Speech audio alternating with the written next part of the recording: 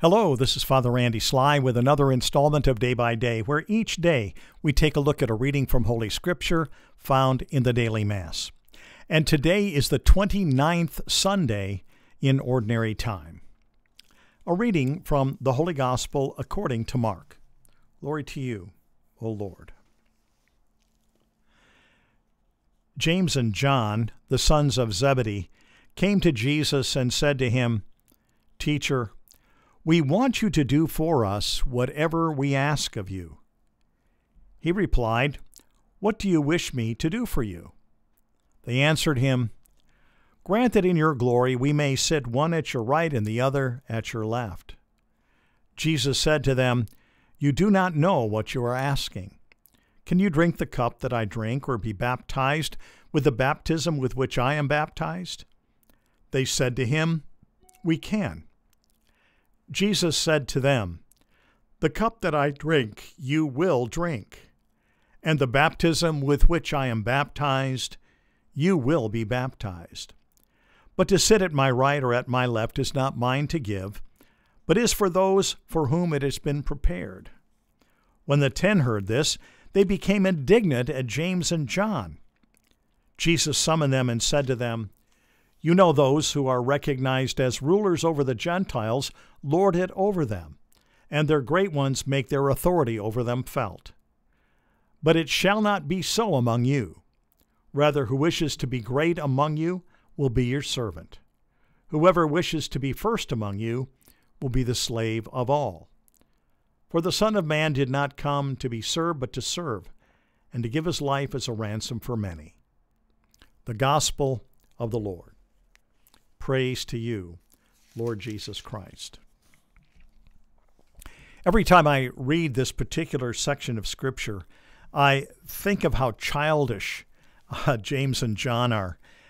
It reminds me of a little child who will go to their parents and say, "I'm going to ask you a question, and I want you to promise that you're going to say yes." I mean, how silly is that? But that's exactly what they say here. "Teacher, we want you to do for us what we ask of you." In other words, we're going to ask you a question, and we want you to say yes. And so I imagine Jesus, of course, he already probably knew what they were going to ask, being the Son of God, but it must have tickled him to say, "Well, what do you want me to do for you?" And it's at that point that they ask him something that must have been brewing in a conversation that the two of them have with each other concerning their role with the apostles. And I'm sure that there were a lot of ways in which they were trying to figure out, okay, how do we fit? We know that Jesus has favor on us, but we want him to solidify that officially by telling him, or telling us rather, that he must put one of us on the right of him and one of us on the left. And that, of course, is the way that rulers basically had their authority delegated. Is the one who was the supreme ruler was on a throne, the next in charge was on a throne to the right, and the next in charge was on the throne to the left. Now, James and John must have already figured out who's going to be on the right and who's going to be on the left, because the right would have been the highest point of power, the left the next highest. So,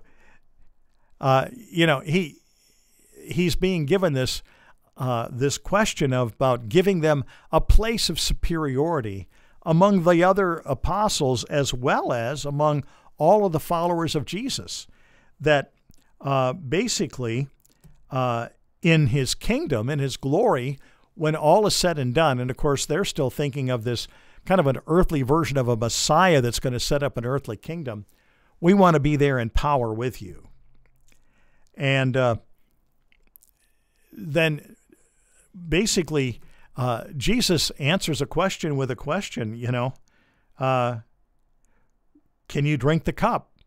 Can you take and do with your life what I'm about to do with mine? They had no idea that it involved crucifixion.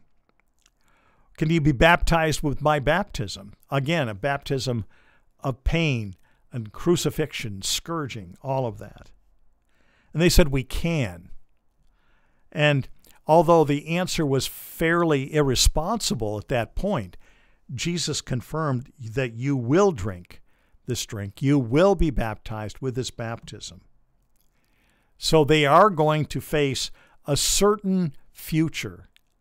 What they didn't know is James would be the first of the apostles to be martyred and John the last. But again, as Jesus said, to sit at my right and my left is not for mine to give. It's for those for whom it is prepared. In other words, God has already established a certain way in which he's going to express the kingdom of God. And in this, however, Jesus wants to go on. And now at this point, of course, we got the other 10 apostles really upset. They are so mad that these two kind of went around them and were trying to find a way to gain power.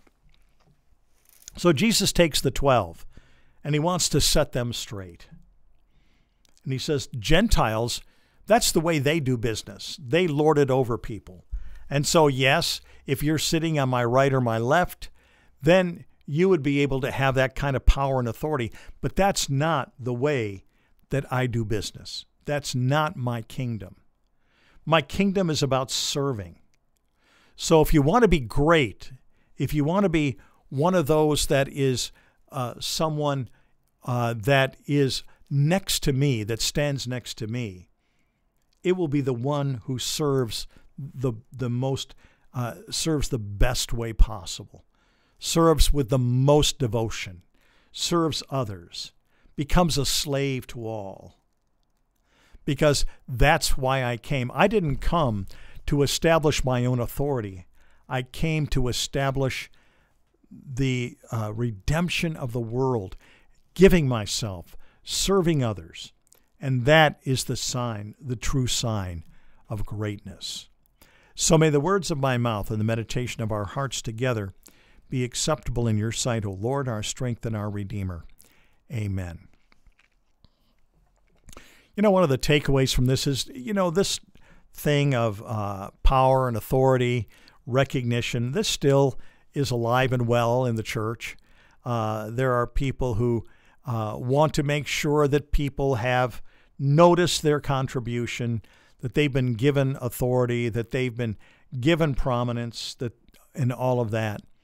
But even today, the purposes of God and the church exists to manifest a serving heart to all, whether they're in the church or not.